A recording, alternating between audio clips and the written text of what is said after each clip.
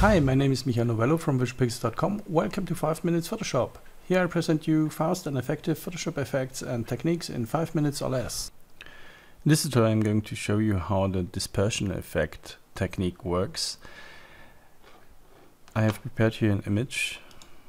This is the original, and I have separated the model from the background.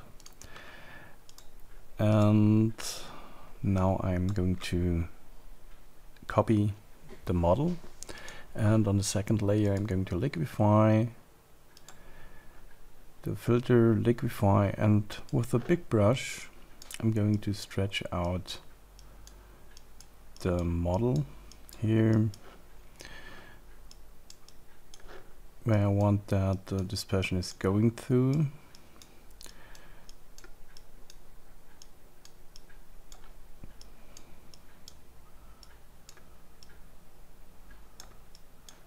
Looks funny, but we don't see that in the effect. The only thing we see are colors.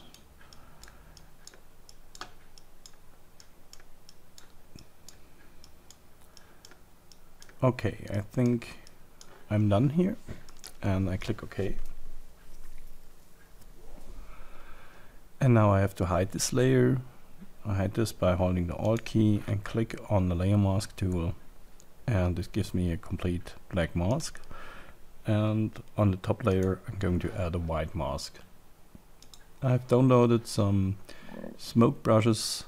I provided a link in the description, and now I'm going with a black brush. I'm going to click in there with 100% opacity, and I'm using different smoke brushes here to prevent patterns so that it looks random. Just go and use as much as you can or you need. Oh, this is a little bit of a unique pattern, so I'm going to use another one. And here maybe I'm going to rotate this using a little bit bigger brush here and here as well.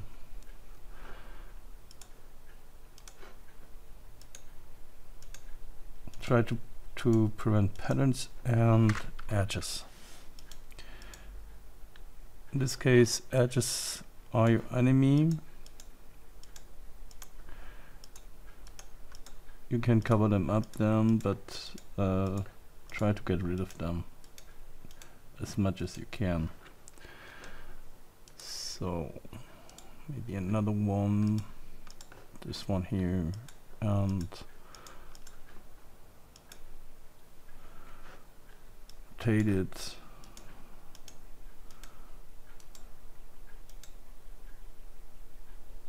Okay. Yeah, I think we're done now with this part, and I'm going to the black layer, and I'm going to size up my brush here and maybe rotate it a little bit like this, and I have to use a white foreground color, and I'm using different brushes here as well, and try to give it a direction where the smoke is going to. And here it goes to the upwards and to the left.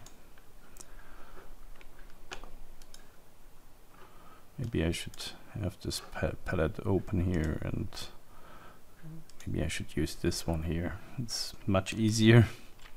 Sometimes you can't see the tree because of the forest.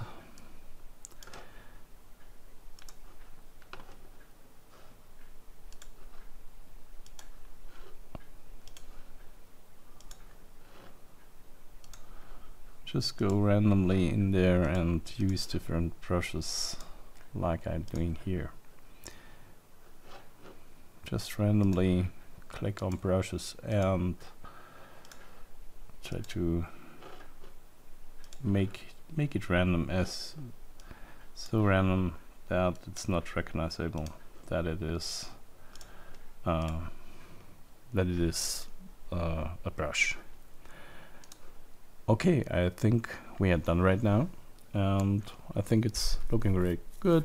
Normally I work a little bit more on this, I prevent something like that here, but in our case this is just to showing you the technique, how it works. This is the before and this is the after. Thank you for watching my videos.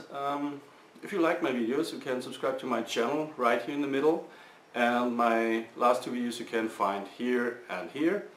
And if you really like my videos, you can support me on patreon.com. Here's the link.